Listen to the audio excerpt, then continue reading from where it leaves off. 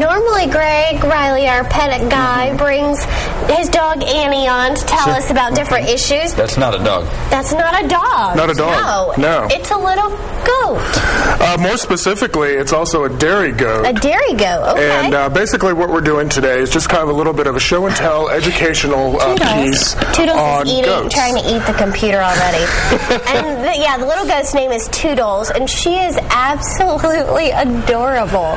When you said you were bringing a goat on, I was like, whoa, Greg, I don't know about that. Maybe, yeah. So, do people really keep goats as pets?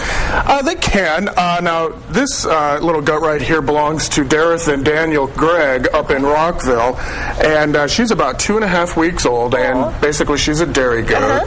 And there's going to be 3 different types of goats that are going to be out there. One's a dairy goat, the other one's a meat goat, and the last one's going to be a fiber goat. And they're all going to be basically performing specific deeds. Okay. Now, dairy goats used to be very popular with 4-H crowds, and I would say probably within about the last 10 years or so, there was a movement to get away from dairy goats to meat goats. And the reason of that is that dairy goats can be very, very difficult to raise, especially when Toodles finally gets to be matured. She'll have to be milked every now and then, and while meat goats, you don't really have to do that. They can just pretty much do everything on their own.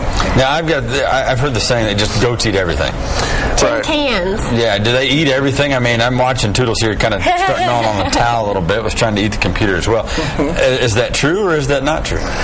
Well, they will be very curious. They're incredibly curious creatures. Now, the whole myth of the tin can thing could be easily explained is that there's probably some food in the can that the goat's going to be curious about, or a paper label that's surrounding the can. But for them to actually eat metal and to digest it and survive it is completely false.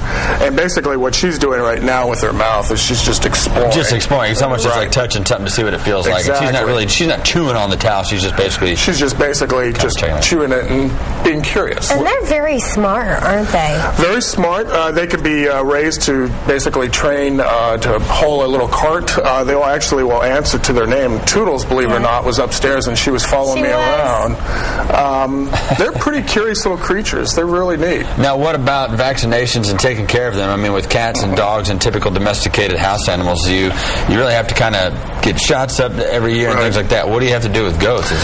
Goats are really important. You definitely have to vaccinate them at least once a year. And the bigger problem that they really need to have is they need to be dewormed. And basically, they'll have to be dewormed on a special cycle every 3 months. And that deworming will also have to be rotated just so the goat doesn't become prone to these intestinal worms and also to the dewormer that they're being used.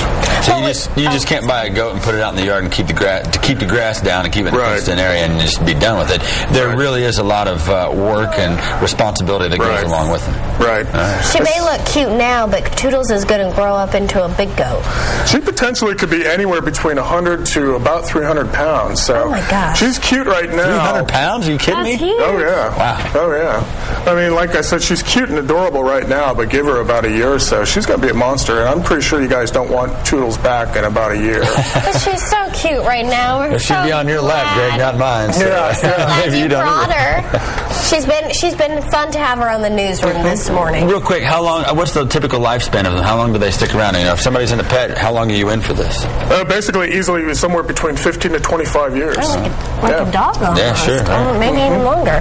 Well, thank you very much, Greg. You. Thank you, Toodles. We appreciate it. Coming up, we'll take a look at who's celebrating a big birthday today and this weekend. But first up, here's a look at how you can get a hold of Greg Riley if you have any questions. And also, you have a Facebook page, don't you, real quick? Yeah, Greg the Pet Guy. I saw that the other day. Just search Greg the Pet Guy. It'll be up on WTHI-TV site. Within a few days, it's still a work in progress under construction. Work in progress indeed. But go ahead, and it's out there. Greg the Pet Guy. He's on Facebook. Wonderful. Well, thank you, Greg, and we'll be right back. Stay with us.